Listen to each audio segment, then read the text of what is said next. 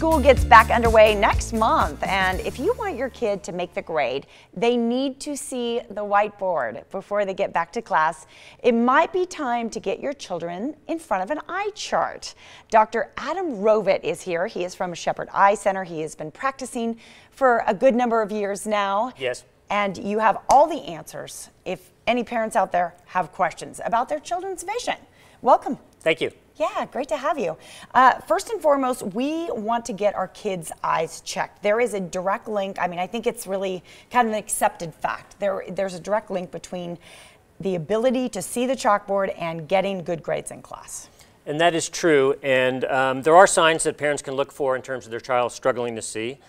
Squinting is a common one, moving closer to an object of regard, bringing that object closer to you, adopting funny head positions to see, inattention or short attention spans can all be signs of difficulty with vision.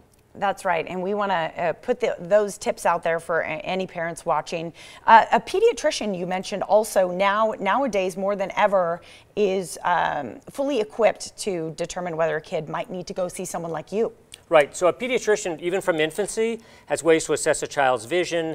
They look for fixation, they examine them with a light. That used to be the only thing they could do in the past until they got old enough to read the eye chart. But now there are devices, handheld devices, which you can hold up. It'll give you a reading of your child's eyes. Are they developing nearsightedness? Do they have astigmatism? Do they have an imbalance between the two eyes?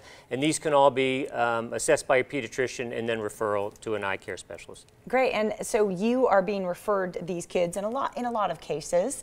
How young is old enough to come see someone like you? Right, so at any age that there's perceived to be a problem, we can assess a child's vision, and this can be in a child a few months old to a few years old, and this is really good because there are some conditions where it's really helpful to treat it early before vision is lost and difficult to regain. That's right, you want to get in on any eye issues early so that you can help the child address them. You know, so it's interesting, Doctor, you've been seeing children in your practice, for years. For years, right. Yes, and how many people who walk through the door at Shepherd Eye Center are children or young people? Well, as a percentage of our practice, I think it's fairly small, but we have a lot of providers, and I'm one of the few people that sees children. But, you know, especially this time of year before school starts, we do see a significant amount of children. You do, and so you're very experienced to having a little kiddo in your chair, and I know you guys go out of your way too to make it kind of you know, a good, friendly experience for the kids. And how do you do that? Right. So we try, you know, to make it as little as scary as possible, and we have movies we show, we have devices, and we have even, you know, low-tech things like this, which can get your child's attention pretty fast, and sometimes all you need is a quick look to assess their fixation. But we try to have colorful walls and posters and things like that so they feel, you know, they're not in a doctor's office as much as they're, you know, just in somebody's room, somebody's fun room. Hey, I'm having fun with this. This got my attention too. So in addition to having fun with those little kiddos, you also go out of your way to welcome children with special needs. Right, and I see a fair amount of children with autism and other disorders, and you know, without a child's cooperation, you can get a good assessment of their vision. Checking their fixation, and of course, doing the entire dilated eye exam, you can get a good idea of what they see and how they're doing visually.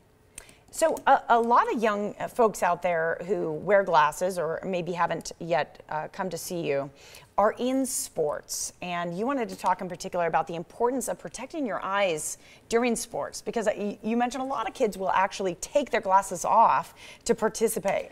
This is one of the most frustrating things I hear is they say, I wear my glasses all the time except when I'm playing basketball, baseball, whatever, and this is when they're most prone to suffer an eye injury or get some sort of damage, and they don't realize, and they're afraid of breaking their glasses. You know, I'll break my glasses, I have to buy new ones. Right. But the glasses all have safety lenses, and one of the reasons you should wear them during sports is not only to see better, but it's protecting your eye. And if you're worried that your glasses are going to break and they're not sturdy enough, then you should get sports glasses or sports goggles. But you absolutely should be wearing your correction and having your best vision when you're participating in sports. And I actually appreciated that reminder for me, Dr. Rovit, because I trim a lot of palm trees in my yard, and I will take my glasses off so that I don't damage my glasses when, in fact, I should be thinking more about protecting my eyes, shouldn't I? And I have seen that injury gardening a lot. It's like I bend over and boom. Yeah. Yes, that's right. All right, great. Well, I'm going to tell people where they can get in touch with you and come meet you. Great, thank you. All right, get your kids ready to hit the books with the help of Shepherd Eye Center. They have 5 locations throughout Southern Nevada. Call them 702-731-2088, or you can visit shepherdeye.com, and we spelled out those numbers in case your vision is a little iffy. That was an eye joke. All right, Shepherd Eye Center is a proud sponsor of the Las Vegas Morning Blend.